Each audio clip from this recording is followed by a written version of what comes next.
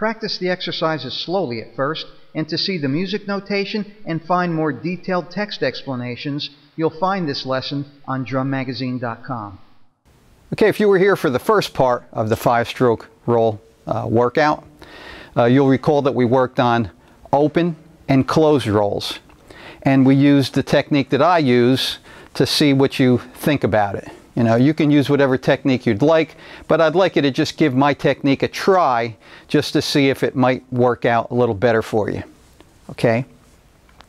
Okay, so now this time we're going to apply that to the drum set. So if you didn't work on that exercise, part 1, I suggest that you do that first before moving on to this one.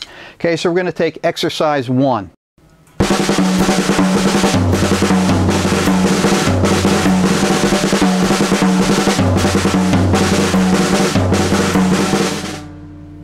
All right, work it up to speed, and here's what it should sound like.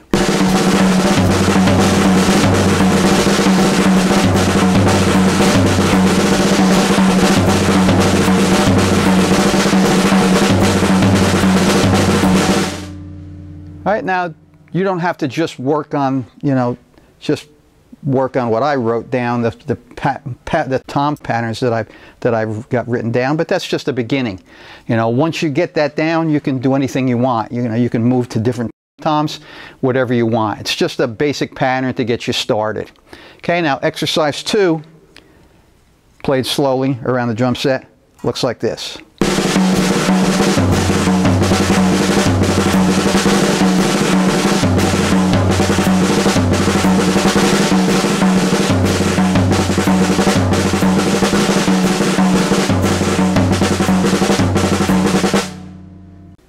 Exercise 2, played up to speed around the drum set, should look and sound like this.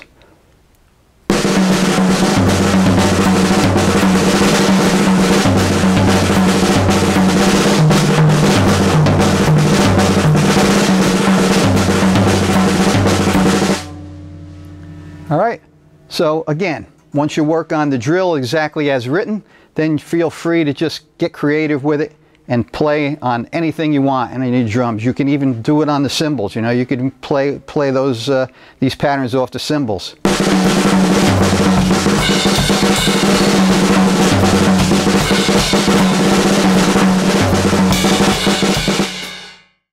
Okay, the whole idea is to just work on the drill as written.